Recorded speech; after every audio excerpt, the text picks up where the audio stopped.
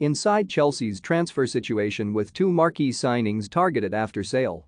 Todd Boehly is expecting his £4.25 billion Chelsea takeover to be given the green light by the end of the week. And that will finally give Chelsea the chance to start rebuilding their squad in what Thomas Tuchel sees as a crucial summer for his chances of long-term success at Stamford Bridge. At the very top of Chelsea's wish list is Sevilla defender Jules Kounde, who is keen to move to London, having come very close to a £35 million transfer last summer. But the reality is that Tuchel has made it clear that this is not just about a few tweaks here and there, but a full overhaul if they want to be competitive in next season's title race. US tycoon Boehly, co-owner of the La Dodgers, has been in pole position for the past few weeks and has met with Tuchel plus Chelsea women's boss Emma Hayes.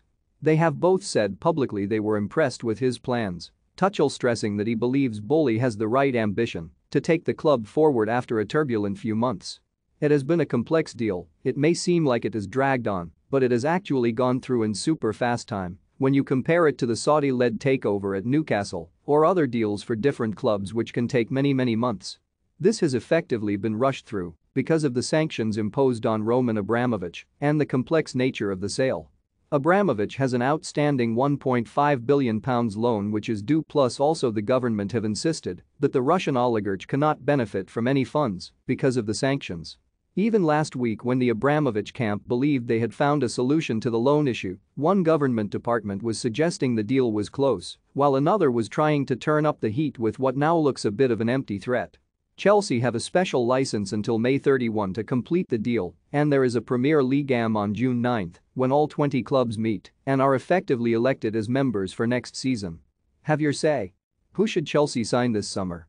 Join the debate here. The deadlines are pretty clear and the Boehly deal looks on course, but perhaps the bigger concern is whether the uncertainty over the past few weeks has put Chelsea at a disadvantage in the transfer market.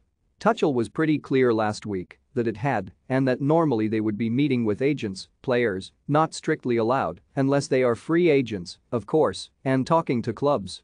They are losing Antonio Rudiger to Real Madrid on a free transfer, Andreas Christensen to Barcelona also as a free agent, and the futures of Cesar Azpilicueta and Marcos Alonso are a little uncertain because of interest from Spain. That makes it pretty clear where Chelsea's priorities will be, and Boehly wants two marquee signings to make a statement to underline his ambition after the Abramovich era, which brought incredible success and big-name signings. Kounde looks a top-class defender and would be a big buy and good capture for Chelsea, while Tuchel is a long-term admirer of Paris Saint-Germain's versatile defender Marquinhos. West Ham's Declan Rice has long been on Chelsea's radar, but it would take a huge offer and effort to get him this summer. They must also decide on the forward options, as there has been interest from Wolfsburg and Timo Werner, but his future seems more assured.